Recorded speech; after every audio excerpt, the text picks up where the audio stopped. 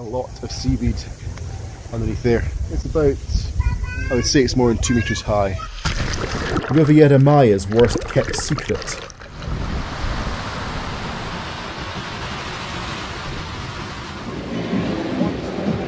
So, what exactly is sargassum? Known to many as seaweed, sargassum is a genus or type of brown macroalgae. So, why is it such a problem for Riviera Maya?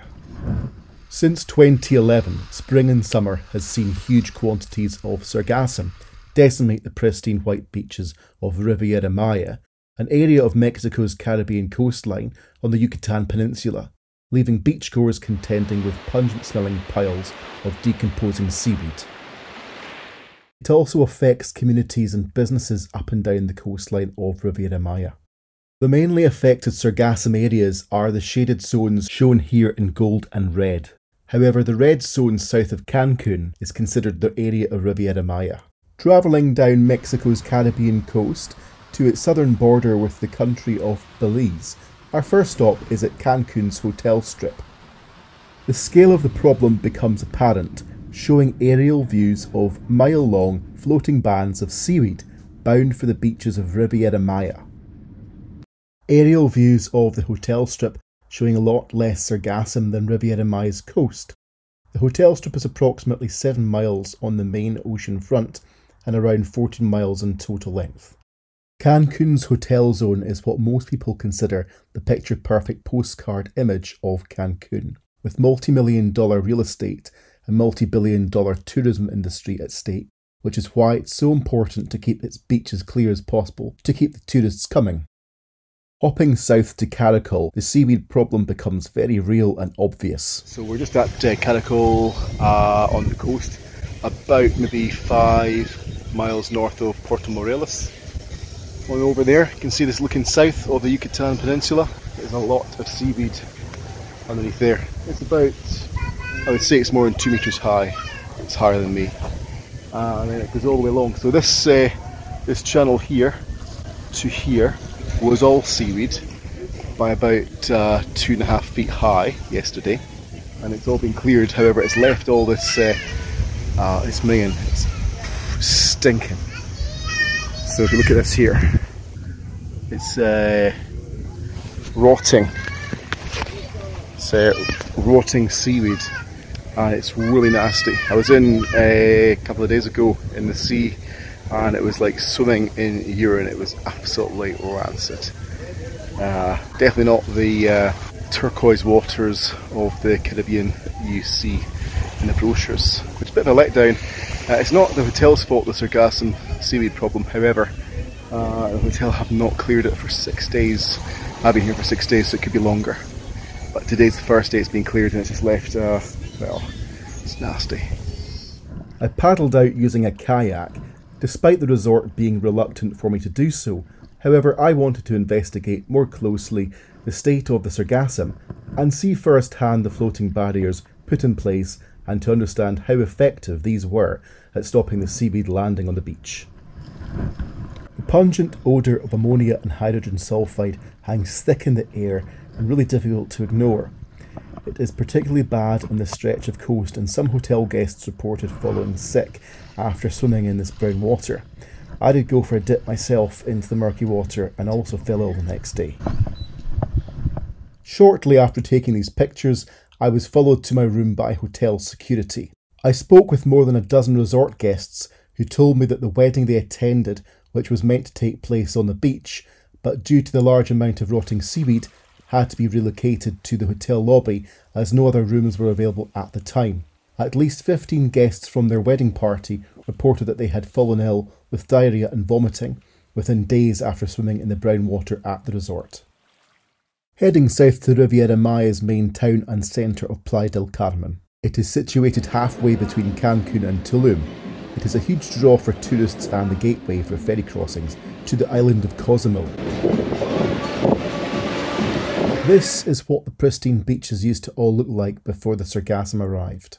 The sargassum problem is now so big that it is costing the local economy around $120 million per year. Hopping south from Playa del Carmen, we come to Acapulco, known for its turtles. Here, the The beach cleanup is an ever-constant affair, where the hotels now charge a sargassum tax, charged per person, to employ people whose only job it is to rake up the seaweed, normally forming large piles, to then be taken away in wheelbarrows. Some hotels are better than others at doing this.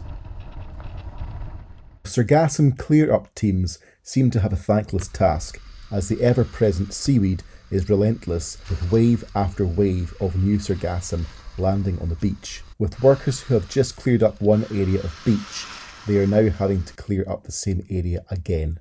It's almost midday, 30 degrees Celsius. Behind me is all the beach. It's lovely. Well, there is a little bit of sargassum seaweed. Not much. It's getting cleaned up, which is quite good. So these guys behind me are doing a really good job at the moment. You get a bit of surf coming in from the Caribbean, and yeah, it's being cleaned up. The issue I raise is further up north, that way. You've got, for example, we came from the Azul Beach Cancun resort, and that was terrible. They didn't clean it up at all. Up here, or rather down here on the Riviera Maya, they are all actively cleaning it up.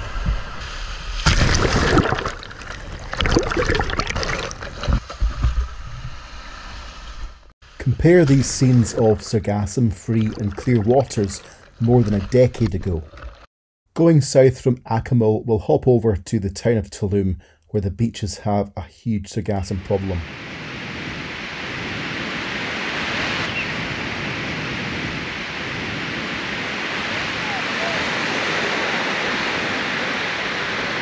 So we're in Tulum Beach. If you look behind me, get the lovely Caribbean Sea, and then behind me is the sun. Over there is Tulum. This water used to be clear. The brown water is actually caused by decomposing seaweed, and the whole beach smells of rotting eggs. This beach is in stark contrast 14 years ago with turquoise waters. Staying in Tulum, 2 miles north at Tulum Ruins. The following scenes you can see is what the beaches at Tulum Ruins looked like prior to the onslaught of the sargassum. Idyllic white sandy beaches, tropical picture postcard scenes which adorn the front of every travel agency, with clear turquoise waters, fresh ocean breezes is what draws everyone to this famous spot. It has been photographed millions of times and is in every travel brochure. Unfortunately today, the sargassum has clogged up these beaches, leaving behind a soup of brown water. Unfortunately, these beaches now look nothing like how they used to be, and the fresh air has been replaced with a pungent odour of rotting eggs. Leaving Tulum, with 3 hours drive south to Chetumal on Mexico's southern Caribbean border with the country of Belize. Caribbean waters in Chetumal are mostly clear due to being protected from sargassum by the massive lagoon formed by the large landmass which comes down from the north below Tulum, by the Can Nature Reserve, and by the coastal towns of Mahahual, Xcalac, and over the Belize border to San Pedro. Looking south from my hotel balcony, you can see the jungle of the north tip of Belize, which is only a couple of miles from here. So I'm walking along to the Chetumal Lighthouse. It is absolutely scorching today. I mean, it must be about 32 degrees. I'm used to it, but there's a slight sea breeze. Lots of little fishes in the sea just over here, right? Chetumal sits bordering 2 sides of a lagoon. The light yellow-brown colour is actually lagoon mud. Large pelican footprints embossed into the lagoon mud indicate good fishing grounds safe from the sargassum. If you are thinking about booking a trip to Riviera Maya, please carefully consider your holiday options first. Travel companies' main focus are driving sales and putting bums on seats. Travel companies know people buy with their eyes.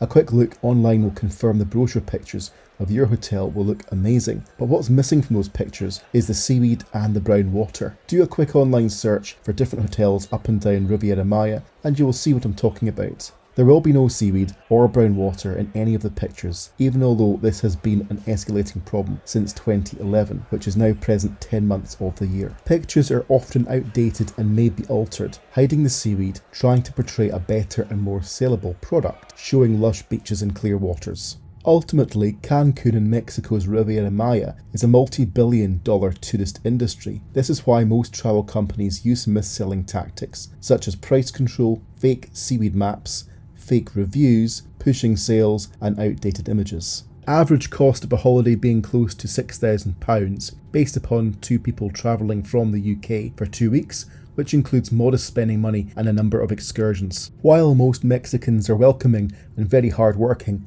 the Big Sargassum Problem is very real and certainly going to get worse, negatively impacting your holiday. Consider travelling elsewhere, as there are many other options with actual pristine beaches free from rotting seaweed. However, if you do decide to go to Riviera Maya, do your research carefully and do check many of the live webcams around the area, looking at the colour of the sea and the amount of seaweed on the beaches. Read at least 10 pages of reviews on each of the main review websites, which should help sift out most of the fake reviews. One thing is certain, with each year getting warmer, the effects of global warming are impacting upon the sargassum blooms, and unless the Mexican authorities can actually handle this issue and stop the sargassum clogging up the beaches, then the Mexican tourism industry on the Yucatan may dwindle to the point where the masses stop coming. Photo, video, drone, available for hire. Check out cdfimages.com.